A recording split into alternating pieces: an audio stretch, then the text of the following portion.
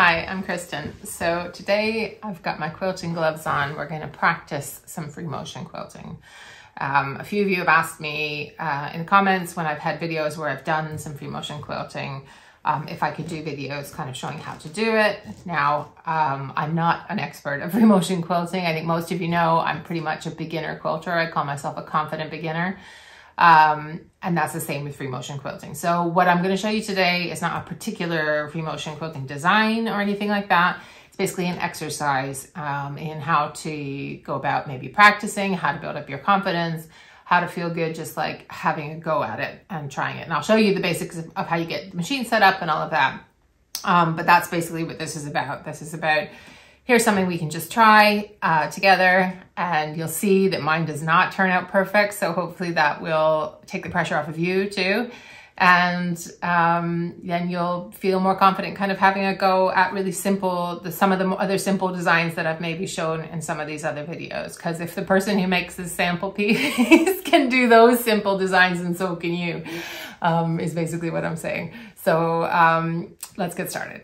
And start with any kind of quilt panel or fabric with a great big pattern and lots of shapes in it. This one is called Stitch Cats by Nancy Nicholson for Clothworks, but you can use anything. And all I've done is sandwiched it up with some batting and a backing. It's actually an old pillowcase, and that's all you need. So these are what I'm going to use. So I've got some thread. It's just cheap Coats Moon thread. This isn't Aurifil or anything fancy, but I've got the same color in the bobbin. You use whatever thread you're comfortable with. You need some sort of free motion quilting foot. This is a ruler foot. It's just what I like using, but you can use an open toe foot or any kind of free motion foot. And then if your machine has different kinds of stitch plates, then you need to make sure you're using the stitch plate that's for a straight stitch. So just make sure you've taken out the one with the wider gap that I have there as well. So, and quilting gloves, I'm wearing my quilting gloves. Mine are really dirty. But anyway, they've got these, you don't need these, but I find them helpful for, you know, just moving things around. You more bigger quilts, but I guess I'm in the habit of using them. So I'm going to use them for this as well. And they've just got these little plastic, or silicone or something, bobbles on the fingers that help you to like grip the fabric so that you're not pinching it and stuff. So I'll put a link to some, but you can buy these everywhere, and there's all sorts of brands, and obviously these have seen better days. Okay, next up. So the first thing we have to do once we've got our foot on, and again, ruler foot, I know that's the one I'm using, but that's not necessarily the best one to use, and these are expensive, so you don't need to buy this. If your machine comes with an open toe foot, that's probably better because you can probably see where you're going a bit better. I'm just used to this, so I put it on. But the first thing you need to do is to see these are your feed dogs here, these teeth. So when you're using a straight stitch, this is what helps to pull the fabric along. You know how if you're sewing and you don't necessarily pull or push, the fabric just moves, right? So that's what makes that happen. But we're going to put those down. So I have a button on the side of my machine that lowers the feed dogs there. Hopefully you saw that. Yours could be in another place, so check your manual. My old Janome, it used to be like around the back, back there. So there's various places that could be, but that's the first thing you need to do. So the free motion means we're free of the feed dogs, and we're causing the motion by pushing the fabric around. So that is the most important bit. Don't worry about stitch length or any of that. I'm sure I've seen things where you should drop it to 0. I think you have to check your machine. Okay, so I used to drop it to 0, and it doesn't seem to make much difference whether I do that or not on a Bernina. That's the machine. So I don't know if that's just my machine or what, but so check what your sewing machine says about that. So, and if it's not working, you know, with a stitch length of 0, or it's not working with a stitch length of 2, then try the other, you know, try 0 or try 2, right? I think I had mine on 250 the whole time, but it didn't, I don't think that makes a whole world of difference, at least on my machine. Okay. So now we're ready to start. So just bring your sample underneath the foot. And what we're going to do first is pull up the bobbin thread from underneath. So I'm just going to drop the needle, hold on to the top thread gently, and then lift the needle again, and then pull, tug. I had to do a little tugging, got a bit caught, and I'm just trying to sorry you can't see it there, but free up the bobbin thread, make sure it's come up above the top. And so then I'm using some tweezers just to pull it all the way out. And that's that. So now you won't have the thread kind of hanging off the back in the back. So then we're going to put the needle down, take a few stitches, just travel away from it, and then we're going to trim those ends off so they don't get in our way, basically. Right. So now, what we're basically going to do here is probably something that looks a little bit more like thread painting than free motion quilting. We're not doing a repetitive design all over. What we're doing is kind of tracing this big pattern or print that's in the panel, in my case, whatever it is you're using. So I've got my hands flat on the fabric on either side of the foot, kind of as close as it can get. And then what we're trying to do is just outline and trace. There's a few things you want to be thinking about, sort of how am I going to get from A to B.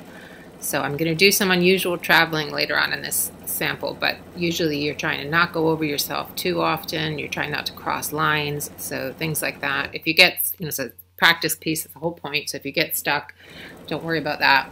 But you're basically looking for where could I go next. So I'm going, for example, around the cat's head here, and then when I get to the other side, I'll have a few choices of where I could choose to quilt next. So I'm going to go down and do the kind of side triangles here, and you can rotate. So you saw me rotate that there.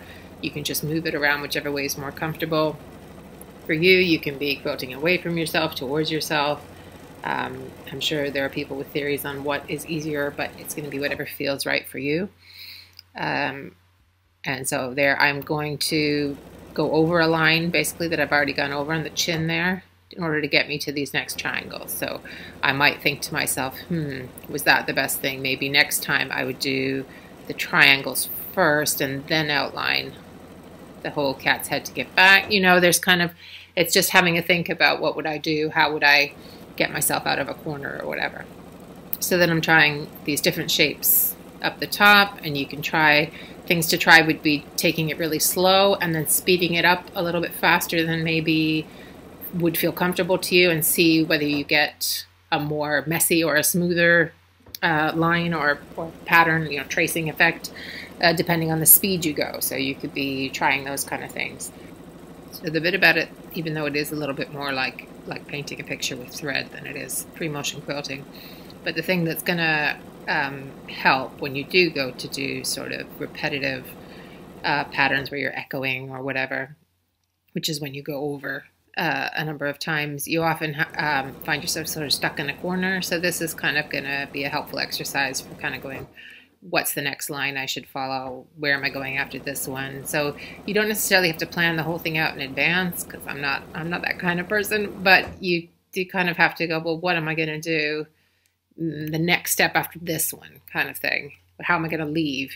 So here I'm having to think, what am I going to do for the eye? Do I want to, how can I travel the least? Where will it look the least strange? Obviously, if I was doing a quilt and I wanted to go into the middle, I might cut my threads and start again on the corner of the eye, but I don't want to do that for this practice thing. So I went for the edge of the eye, like a little eyeliner or something, and then I'm doing a little maybe pebble type thing around the pupil, and then I'm like, okay, now how am I going to get out of that? So I go back to the corner, and I'm going to connect it up to the nose, and I think that's kind of cat looking, maybe.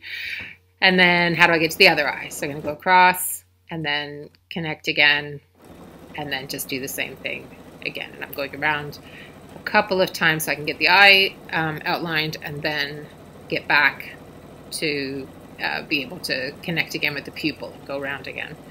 So I'm just thinking, what's the next thing? Okay, so now I'm gonna, when I'm done that, I'm gonna travel again to the corner of the eye, and then back out to the edge. And then I'm gonna have another choice, where do I go next? So in this case, I'm gonna kind of do the outside of the cheek again, and then I have a way to get back down to do the whiskers and things like that around the cat's mouth. So, and sometimes, especially when you're doing this kind of exercise, you got to travel over yourself a few times. But I guess it's an exercise in traveling over yourself the least, or in a way that looks the least strange. And that'll just, when you go and actually practice a proper free motion quilting design, you'll kind of understand why this was part of the practice for that. So, and you can use, elements in the panel to practice things maybe you already know. So this is like a really teeny tiny version of like pebbles that I'm kind of doing around I don't know, what are those, freckles or wherever the whiskers come out of the cat. I don't know what those dots are. But this is on, like, I didn't measure what this panel is, but let's say it's a 12-inch block or something like that. This is such a small scale. It would be very unlikely you'd be doing free motion quilting this detailed on something this size. So this is going to be lots of small movements. It's lots of kind of practicing and, just getting the control. So when you go and do something on a bigger scale, like all over design or something like that, I promise you it's going to feel easier than this. So just keep that in mind, that this is kind of an exercise. Okay, so I'm going to speed up some of the rest of what I'm doing, but I'm basically coming up with new ideas for how I can outline something, how I can get from A to B, practicing different ways of moving and different speeds. And that is the purpose of this practice piece. Okay, so this is now sped up to 15 times normal speed, okay? So I am not quilting it this quickly. If you've ever seen long arm videos on TikTok or things like that, they're usually speeding it up too, okay? So you can take your time, you can go as slowly as you like. I'm just kind of giving you a visual basically for what I'm talking about. So that this isn't a video about teaching you how to quilt a cat. Otherwise I would slow it down and show you what I'm doing. What I'm really doing is just following the lines, experimenting. Where could I join my lines back up again? How could I get from one place to the other? And readjusting my hands when they go, when I don't have them lying flat like they should be. So you should just be sort of pushing around gently. You shouldn't have to be pinching fabric or anything like that. But sometimes, my hands go a bit off and that's what happens there. And if you come across like the same shapes or the same things, patterns in your fabric in different places, you could try making different decisions with them each time. So for example, down on the cat's bum, I guess, I circled some little asterisks, and here I'm actually going over the asterisks. And when I got to the end of the bird, I kind of decided I was going to do some just loop-de-loops all around just to get a bigger motion going after all that tiny quilting. So that's it finished. You can probably see during the quilting, and you can see now looking at it, it is in no way a perfect example of quilting or free motion quilting or anything like that.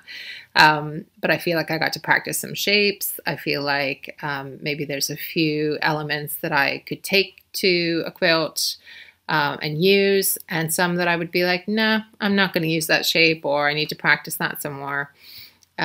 So for me, it's a useful exercise, and even though it doesn't look perfect, it still builds my confidence. So please, when you do it, take that attitude towards it. Don't just see the mistakes, kind of see the bits that did go well, and take a learning experience of, what you might do differently, slow down, speed up the next time you go to do it.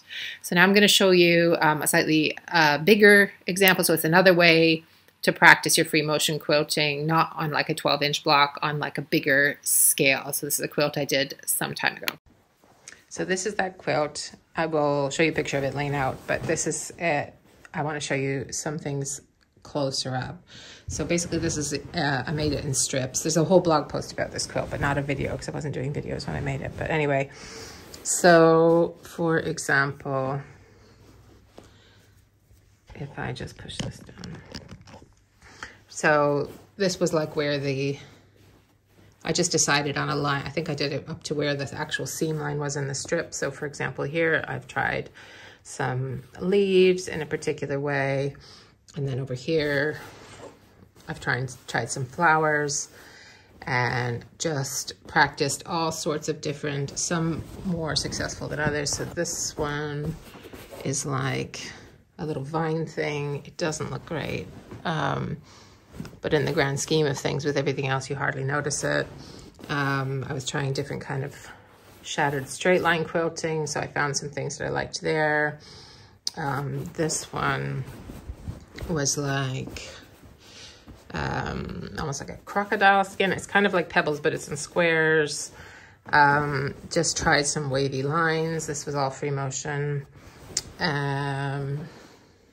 Another one was loops, and I tried this kind of echoing, I don't know what that's called, I'm sure that's got a name, echoing back and forth thing, and some loose pebbles on this green, and then this kind of like meander thing up here. So the point is that you can just kind of make a quilt or a piece and don't try anything in huge sections. You don't have to commit to an all over design. You can kind of just try things in different places if that feels better to you than doing a practice piece like that. I actually find, strangely, even though it's counterintuitive, that it's somewhat easier on a bigger piece to move the way you want. Like on a small test block, the scale is always small and the way you move around is always small. So it just makes it a bit harder. And this was just, it's hard to see, it's kind of, and then on the outside, I did straight lines for the borders, because that was when I was learning like every kind of quilting. So I'm like, I'll do matchstick quilting on the edges. Look, so I didn't know what I was doing, so I didn't even bury the threads on this end. So you can see they've been knotted and trimmed all along the edge here, which is not, I'm sure, I should have like traveled probably. Anyway, so yeah, so it's two different ways that you can practice, whatever one feels more comfortable for you. So I hope that was helpful. You've kind of seen my free motion quilting, warts and all, and how it is not perfect. But that doesn't mean that I'm not going to free motion quilt a whole quilt, right? I'm gonna go, okay, what is a shape that I do feel comfortable doing? I've practiced, I don't like my flowers, maybe I won't do flowers, but I have done leaves, for example, on the 9-patch quilt that I did a few weeks ago, and I really liked how it turned out, even though it's not perfect. So you just have to find something that you do feel comfortable with and have a go and try it. So that's my advice to you, because it's lots of fun, and actually you can get through quilting quilts a lot faster sometimes when you're using free motion quilting. So that's a bonus. If you like videos like this, then please do subscribe, hit the bell for notifications, leave me a comment, let me know what you thought, and thanks so much for spending time with me.